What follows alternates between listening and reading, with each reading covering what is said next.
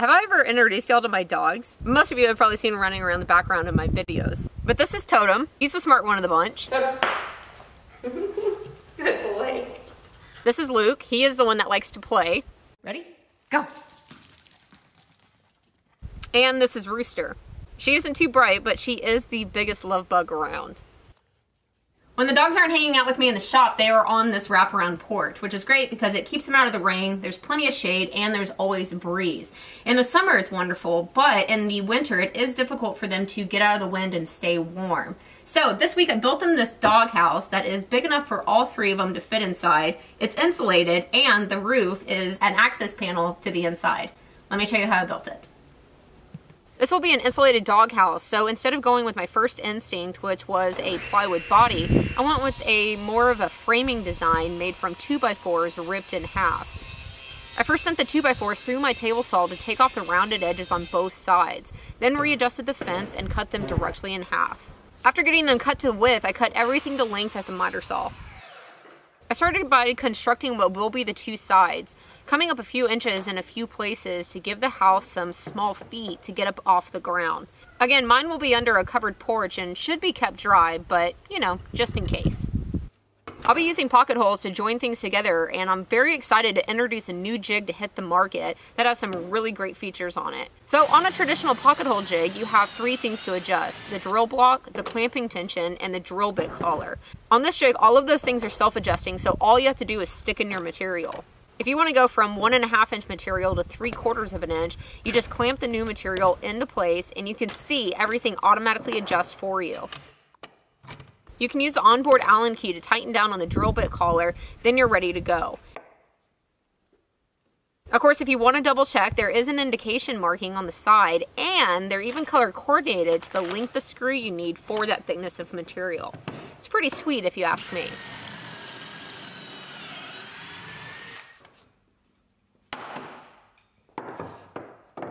After getting the pocket holes drilled, I started attaching things.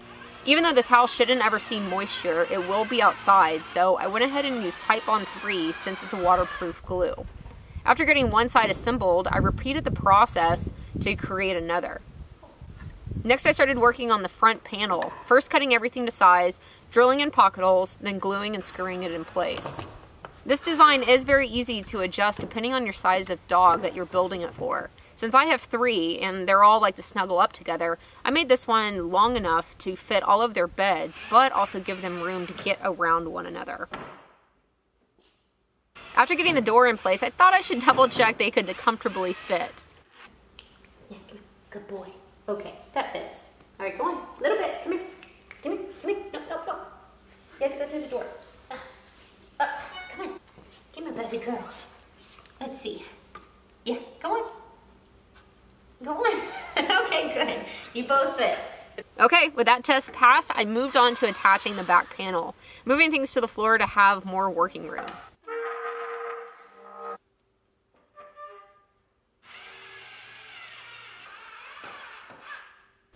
Next up was the floor, but before putting in the decking material, I threw in some insulation. This comes in big 4x8 sheets and is only 3/4 of an inch thick. Since my framing is 1.5 inches thick, I cut 2 panels per opening and doubled up to fill up the cavity. I would use a straight edge and a box blade or my pocket knife to cut it out and then stick it in place. Once the bottom was full, I measured and cut some plywood to deck it.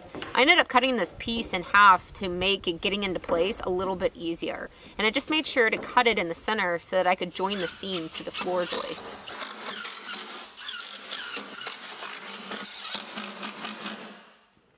And now more insulation for the walls. To make this step easier, I would cheat and set the panel directly on top of the foam, then just trace the shape I was needing. While I'm working on that, let me thank this video's sponsor, which is Skillshare. Skillshare is an outstanding online learning platform that has classes put together on just about every subject you can imagine.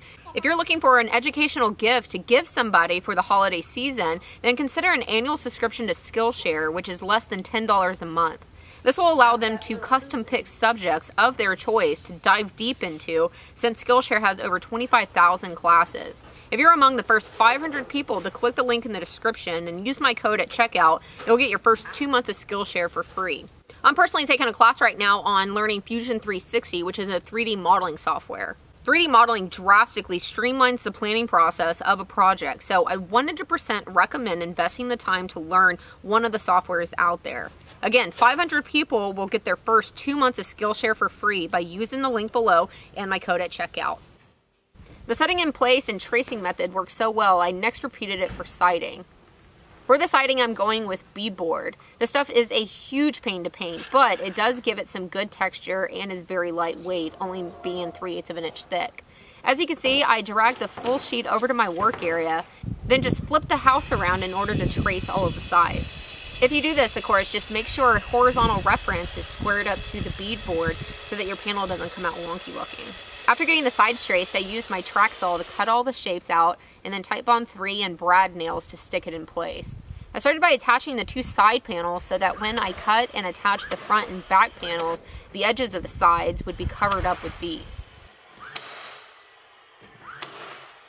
On the front panel, I went ahead and covered up the opening to the doghouse with the beadboard. But after getting it secured in place, I used a large drill bit to punch a hole through.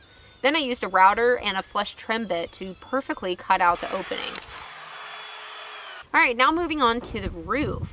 Since the dog opening is much smaller than me, I wanted to make the roof an access panel to the inside, so I decided to make it hinged. I decided to use the leftover beadboard I had from the siding to create this roof, and also decided to split it into 2 doors instead of just a single.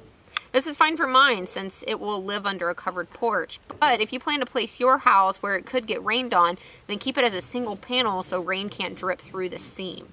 Before attaching things, I set the roof panels aside and gave everything a coat of paint. I would first use a roller to get all of the flat surfaces, but then use a brush to get in all of the valleys. Looking back on it, I should have used my sprayer, and that definitely would have saved me a lot of time. But, oh well. For the body, I'm going with a gray, and while it was drying, I also grabbed what will be the trim boards and threw a coat of paint onto them as well to be drying. Instead of white, I'm going with a light gray. While those are drying, I started attaching the roof panels. I started by centering and squaring up the panels to the body. Once I had it just so, I used a pencil to trace the underside of the panels. And this line indicates the outside of the body, but since I want to also insulate the roof, I needed to know where the inside of the body fell on these sheets. With the framing being 1.5 inches thick, I grabbed something that was 2 inches thick, just happened to be this level, and used it to mark the inside line I needed. Now that I had this reference, I could measure the area inside, cut a piece of foam insulation to size, and then attach the panels. For this, I'm using a multi-surface glued made by Titebond called Thick and Quick. And since I couldn't use brad nails to hold it in place while it dried, I just grabbed an assortment of tools and weighted it down for a bit. While that's setting up to dry, I started working on the trim. I ripped down my 1x boards I had painted earlier, then started cutting them to length and attaching them. Glue doesn't stick very well to painted surfaces, so learn from my mistake and leave the top edge of your body unpainted to give you a clean surface to glue to. I'm again starting on the edges of the house so that the front and back trim will cover up the end grain of the side trim. I also always cheat on trim. Instead of measuring and cutting, I typically just hold the board in place and mark the back side. It's quick and it comes out perfect every time. Alrighty, by this time the insulation was well past stuck in place. So I first attached a portion of piano hinge to the underside, then crawled inside the house and attached it to the body. Oh yeah. Okay. And I should have seen it coming, but to be honest, I didn't think about it when I was working on the design. But the door actually has a built-in stop with the overhang on the back end. So that's convenient. I planned that. Okay. That works nicely. Alright, after getting one secured, I repeated on the second. I used the tongue and groove feature of the beadboard to make the seam in the middle disappear. This is great, except for whenever I tried to lift up one without the other, it was running into the other and prevented it. To fix this issue, I grabbed my multi-tool and just notched out a small portion in the back so that I could open one and give it clearance to pass up the other.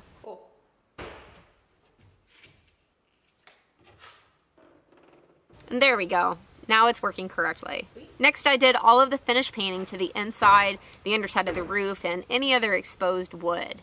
So when I was trimming around the door, I left the top piece of trim long so that I could hang something cute and special. I used my CNC machine to cut out a little paw print, and instead of just gluing this to the side, I instead added a small hook to the overhung trim and also the paw so that it could hang and there would be a slight swing to it.